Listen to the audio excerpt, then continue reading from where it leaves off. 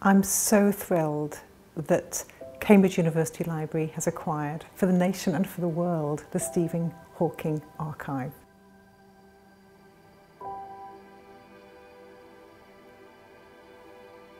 Makes me incredibly proud to see the selection of materials laid out here today. You know, they're a very small part of what is an enormous archive, but of course it brings back, you know, fond memories of my father, and you know, I think it encapsulates everything he was. You know, he was, yes, he was a sort of globally renowned sort of scientist, but he was also a sort of popular culture icon, and you know, and ultimately what he sought to do was to sort of bring science to the widest number of people possible.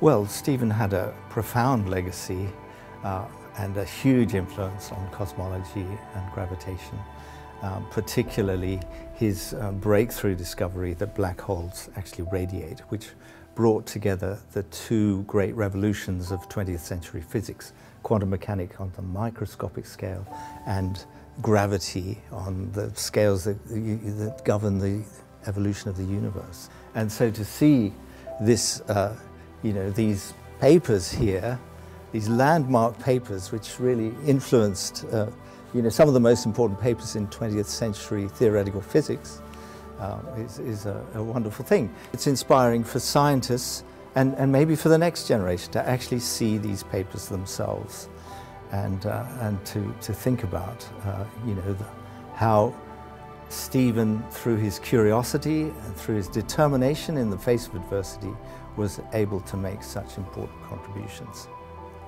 I think what's quite nice is that with this collection is that it opens up sort of facets of my dad's life that were unknown to me. You know, seeing the photographs of him as a young man, as a student, you know, realizing that he was young once, you know, and could sort of lark around in a photo was really nice. And also sort of obviously seeing him as a able-bodied person as well, because you know, by the time I came along, sadly he was confined to a wheelchair.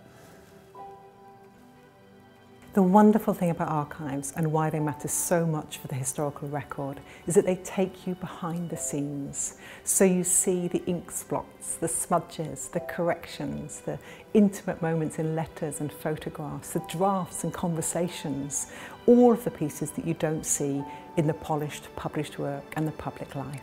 And there's one letter which really stands out for me. It's from 1964, and it is Stephen Hawking's PhD supervisor, Dennis C. Armour, writing to his father, Frank Hawking.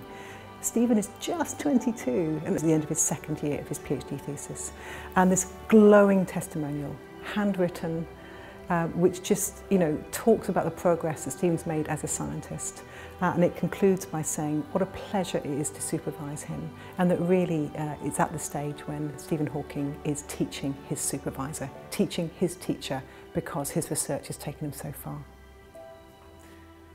One of the reasons why we collect archives at the University Library of Cambridge is because we are a place of research and we're a place of study and learning, and we're also a place where people come to creatively engage with the archives we hold.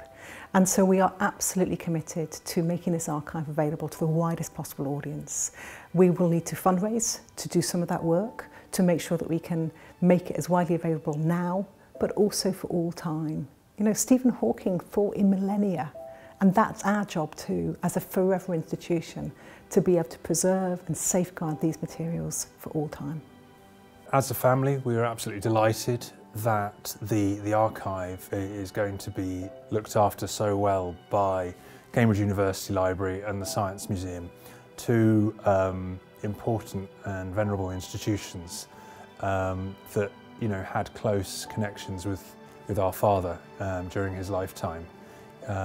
So, you know, it really is the right place for these materials to be made accessible to, you know, to the public, and hopefully inspire you know, generations to come to continue his work.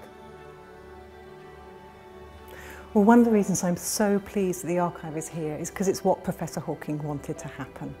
And part of that, I think, was joining the pantheon of scientists and their great discoveries, which are represented in the archives of Cambridge University Library.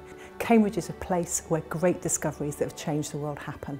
And so it is wonderful to complete the trinity of Newton, Darwin and Hawking here at Cambridge University Library, and to make these collections open and available for research and study for students of all ages across the world.